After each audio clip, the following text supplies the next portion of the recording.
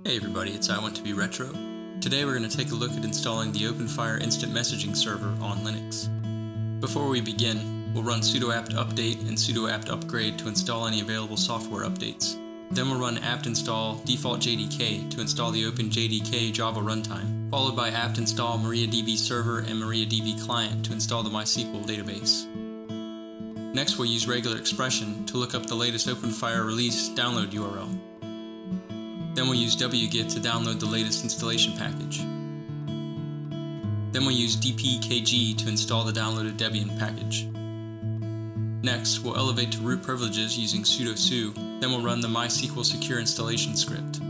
Follow the prompts to set a root MySQL password and set the values for insecure permission settings. Then we'll log into the MySQL database as the root user and create an OpenFire database and database user to be used by the application.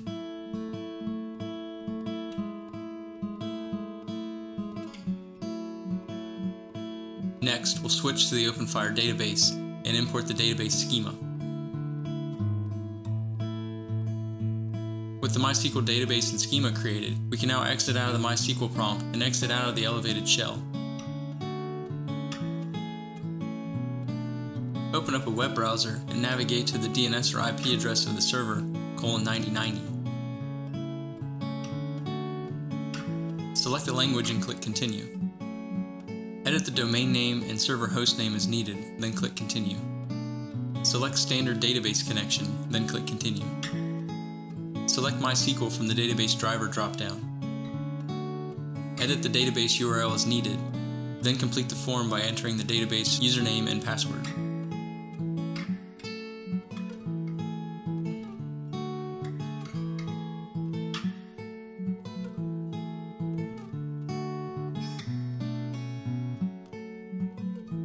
Leave the profile settings on default and click Continue. Set an email address for the admin user account, then set and confirm the password.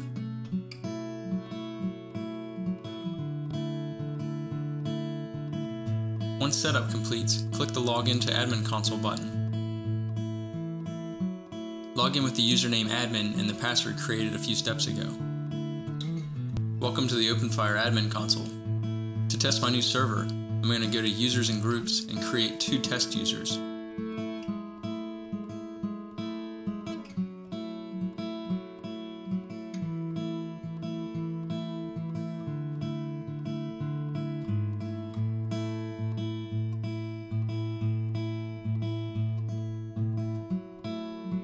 Now that I have my 2 test users created, I'm going to install the Pigeon XMPP client to do some testing. Pigeon can be installed by running apt install pigeon. Launch Pigeon from the Applications menu. On the welcome screen, click Add. Set the protocol to XMPP, enter the username and password, and set the domain to the XMPP server domain. Optionally, you can set a local alias for this account.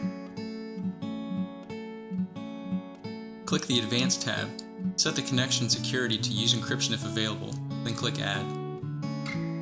When prompted, click Accept to accept the client certificate. Back in the admin console, we can refresh and see that one of the users has successfully authenticated. To continue my testing with user number 2, I'm going to remote desktop into a Windows-based device.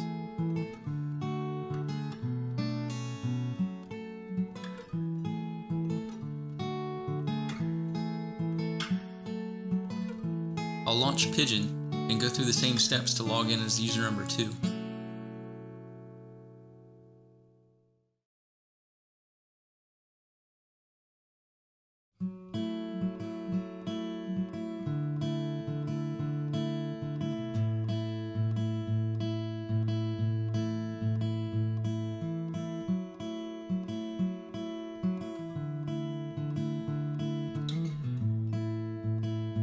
Now that we have our 2 test users logged in, we can begin a new chat.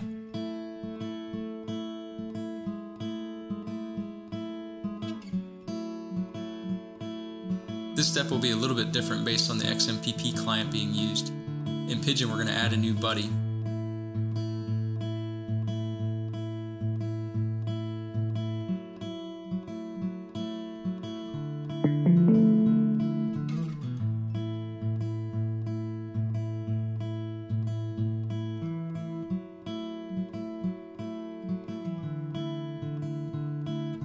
Now that the chat has been authorized on both sides, I can send messages between the two clients.